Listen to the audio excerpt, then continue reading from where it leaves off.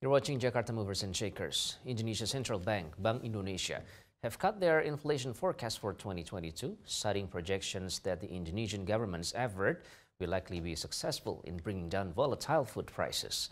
On Thursday, following the conclusion of the BI Board of Governors meeting, Bank Indonesia Governor Peri Warjio said that the Indonesian Central Bank have lowered their 2022 consumer inflation forecast to 5.6% from the previous forecast of 6.3%.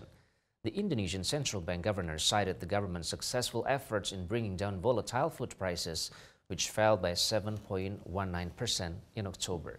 Indeed, the Indonesian central and regional governments, alongside the central bank, have formed inflation control teams to monitor and ensure the adequate supply of food commodities in each region across the country in a bid to help keep food prices low. However, despite cutting their inflation forecast to 5.6%, this would still be higher than their inflation target range of 2 to 4%.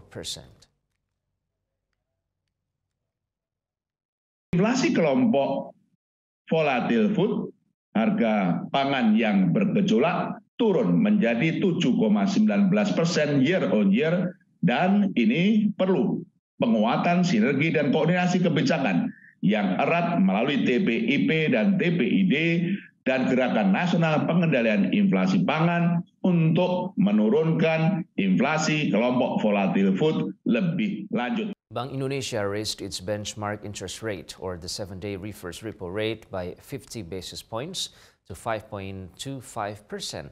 This is the highest increase in the last 6 years. The Bank Indonesia Board of Governors meeting on November 17 to 18, 2022 decided to raise the 7-day reverse repo rate by 50 basis points to 5.25%. The deposit facility rose to 4.5% and the lending facility to 6%. This decision comes in as the highest level for the interest rate in the last 6 years, since October 2016. Bank Indonesia Governor Peri Warjio, in a press conference on Thursday, said this decision was made as a front-loaded preemptive step and to reduce inflation expectations, which are currently still high.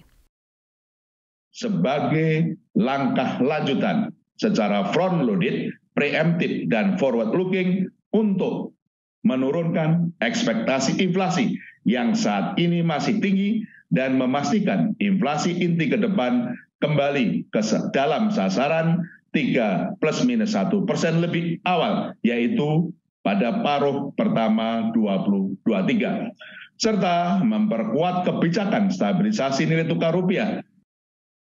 In October 2022, annual inflation in Indonesia was recorded at 5.71%, lower than inflation in the previous month, which reached 5.95%.